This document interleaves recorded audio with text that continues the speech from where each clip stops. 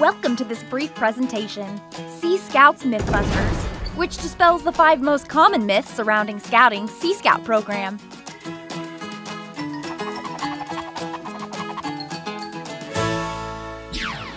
There are ships all over the country, even in the desert and in the mountains. All you need is a river or lake that'll float a boat. Take this year's national flagship as an example.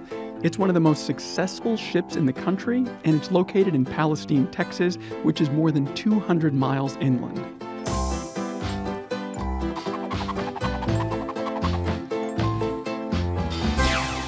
Any kind of boat is fair game.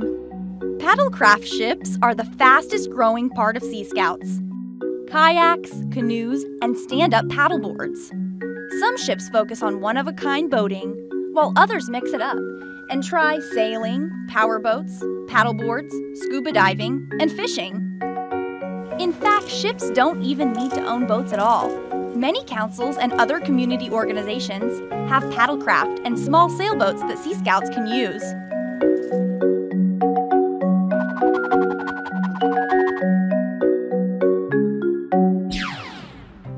More than 75% of ships are chartered to traditional BSA chartered organizations, such as places of worship or civic organizations like VFW posts.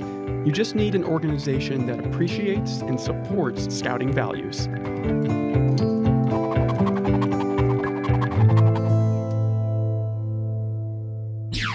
Yes, the skills young people learn in Sea Scouting can prepare them for a maritime career, if that's their interest. And many Sea Scouts have found their calling on the water. But really, Sea Scouts is for anyone who loves to have fun on the water.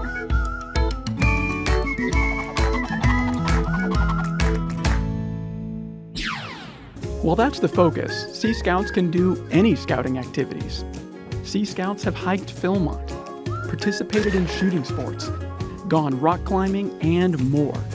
Some of the most fun is when Sea Scouts combine Scout outdoor skills with boating, like taking a week-long kayak camping trip down a river or a small boat cruise up the Texas coast doing primitive camping on islands. To join the Sea Scout adventure, go to seascout.org, choose the Join button, and scroll down to the form.